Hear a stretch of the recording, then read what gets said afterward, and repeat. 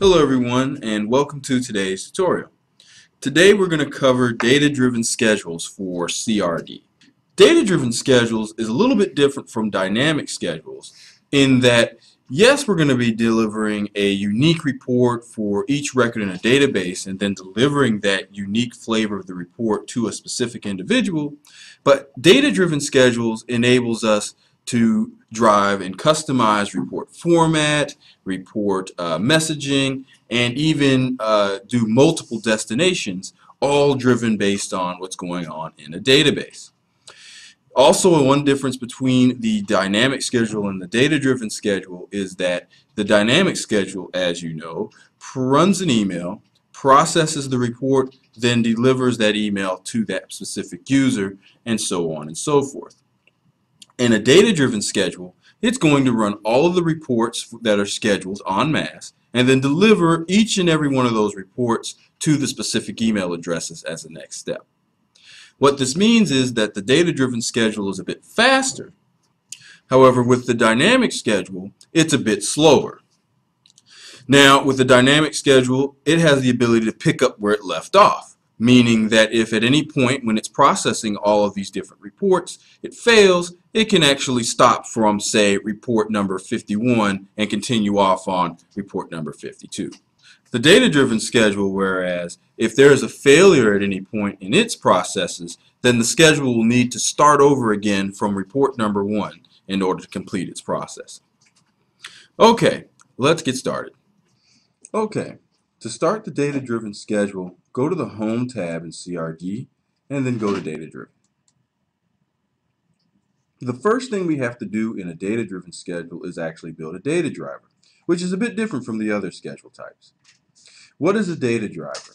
A data driver is the selection criteria that you decide, and based on that selection criteria, it's going to pull back a list of records, and these records will determine what values we're going to run the reports for, and also where we're going to be delivering the reports to.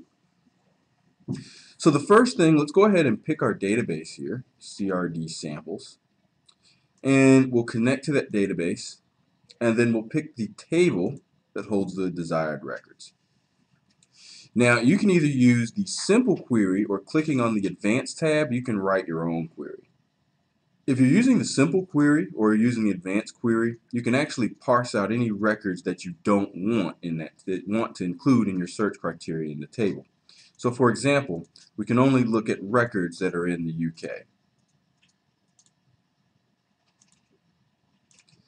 Click Parse, and these 7 records here are the records that we're going to be generating reports for. Though there are 91 records in this table, the data-driven schedule is only going to run for these 7 or any records that fulfill the search criteria I stipulated in my query. Based off of the information in this query, we're going to generate a unique report for each of these records here. And we're going to deliver that unique report to a specified fax, email, or SharePoint, or whatever, as it's been indicated within your table.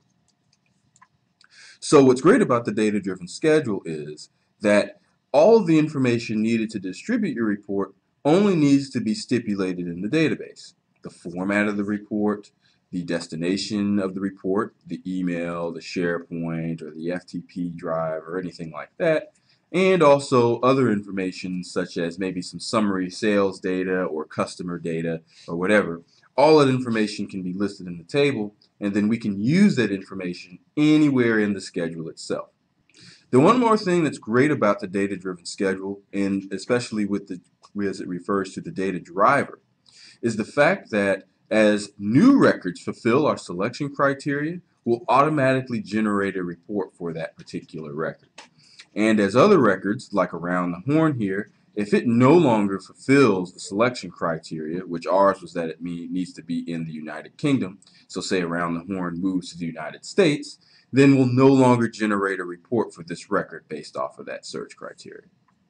So this takes the management of your subscriptions and people's subscriptions to certain reports away from it being you managing it to rather the query and the information that the query finds manages who gets and who does not get the report. So now that we've built our data driver, we'll select our key column, which is customer ID for me. And then there's one more checkbox here. Group reports together by email addresses. Now, if you're sending reports by email and all those different records that we looked at, if any of those records share the same email address, rather than the recipient getting 5 emails with the various separate different reports coming in each email, they can actually check this box here, and then they'll get one email with the various flavors of the reports attached. So now in the general section, as usual, we'll select our report and give our schedule a name. Okay. Now we need to determine the scheduling.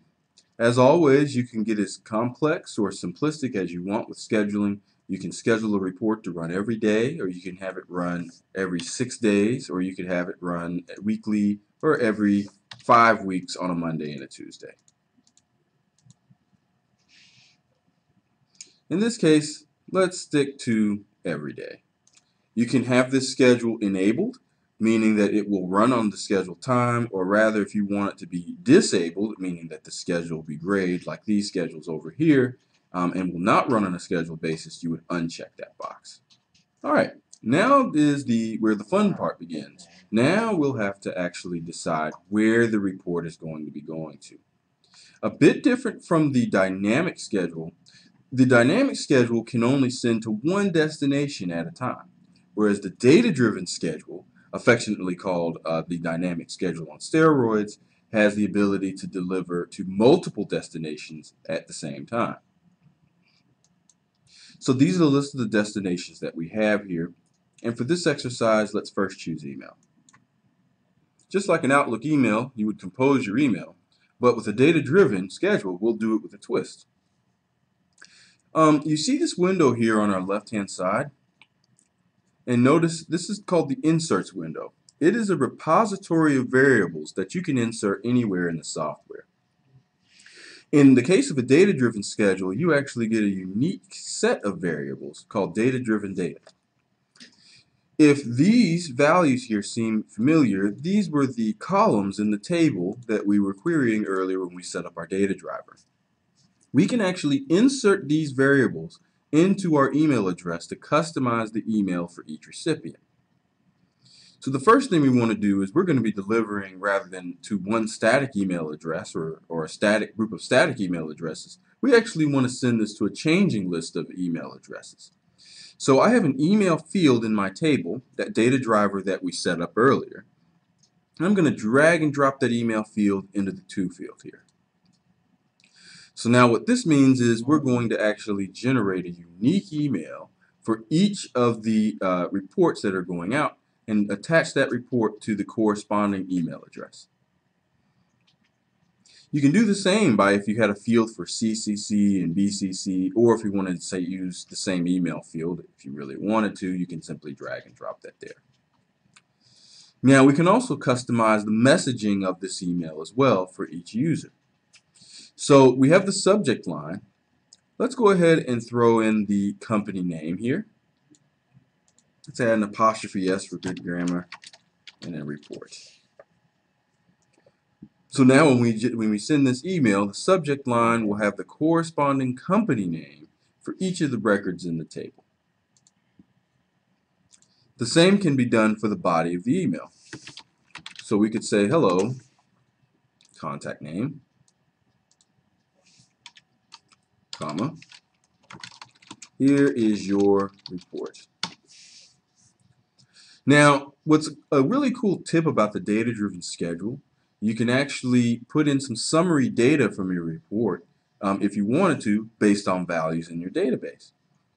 So say you had things like gross sales or current quarter or any type of certain values that deal with your report that you'd actually want to share in the body of the email itself. Well, you can use the data-driven data to feed those unique values for each record into your table. So in my case, I could say your customer ID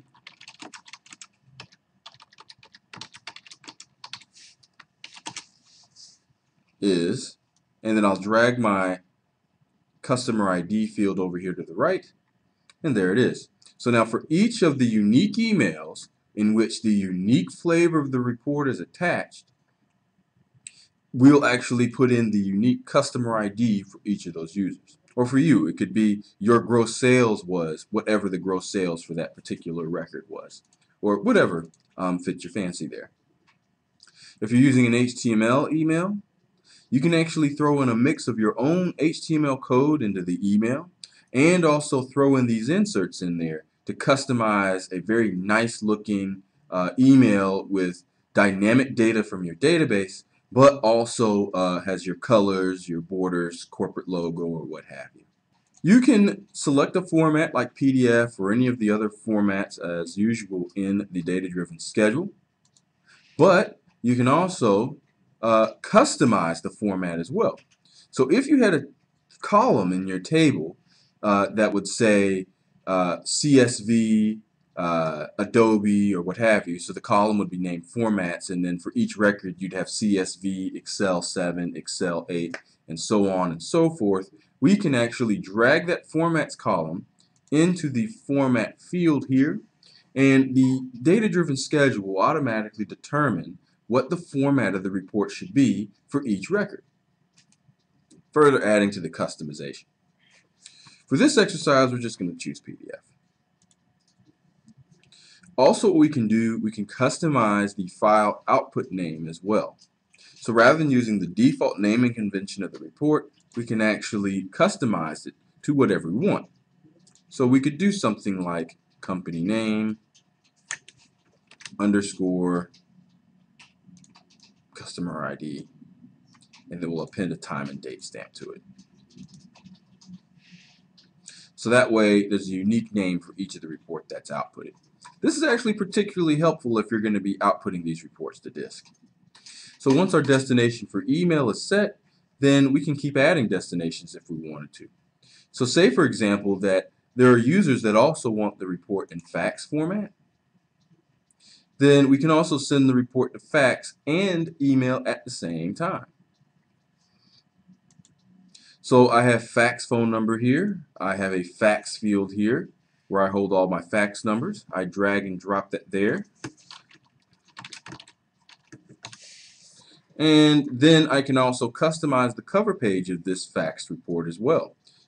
So what we can also do using the data-driven schedule is also customize the delivery of the fax. So we're generating a unique faxed report for each of those records that we looked at in our data driver, and then delivering a customized cover letter, our cover page, and the report to that particular user. What's great about that data-driven schedule is that in your database, if you have one record that says they want it by email, whereas another record wants it by fax, you now have the flexibility to automatically decide who gets it in what format and in what destination. Moreover, if you have certain users that want both, then if it's stipulated within your table, both their fax number and their email address, then we'll deliver that report to all of those destinations. And you can keep doing that for all the different destinations that CRD has to offer. This is the stage in which we're going to feed the parameters that we want the report to run for into the parameter values of our crystal report. So if we go back to data-driven data, and you notice I have company's name here, and I have company name here. The column and the field in the report do not need to match, rather the values need to match. So I'm just going to simply drag and drop company name there. And all the values that meet our search criteria under company name, which was those 7 records in the UK, we're going to feed those records into the parameter value here. And with that, we'll generate a unique report for each of those parameter values. Go ahead and set your report options as necessary. Database logins and table logins are determined here. We can enable snapshots, and snapshots take a picture of the report as it's produced and retain that report for a specified amount of time. We can also refresh the schedule before execution, meaning that if you make frequent changes to the report, such as the borders, the colors, or what have you, we'll actually refresh that report before we run it every time, so that way we're running the latest version of the report. Exception handling, you make use of CRD's self-healing capabilities, so if there's a failure for any amount of time, CRD will automatically retry it up to a certain number of times, up to a certain number of intervals.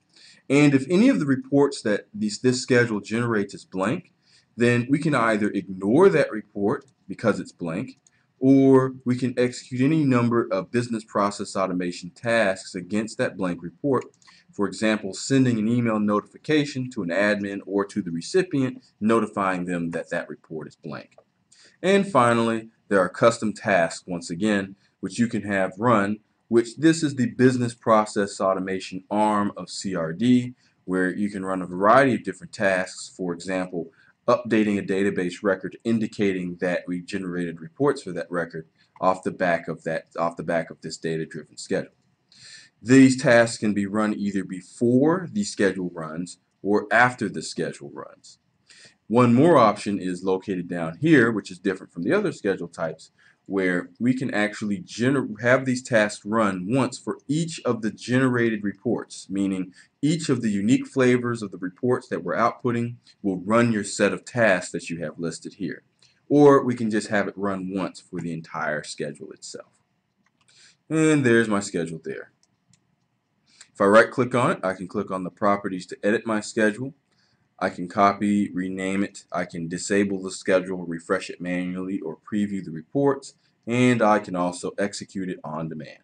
Well, what we've just done, we've taken a look at how to make a data-driven schedule that will reel through a table, generate a unique report for each of the values based on our selection criteria, and then delivers the unique formatted report to a recipient with customized email messaging and the destinations customized for each recipient. Thank you very much for joining.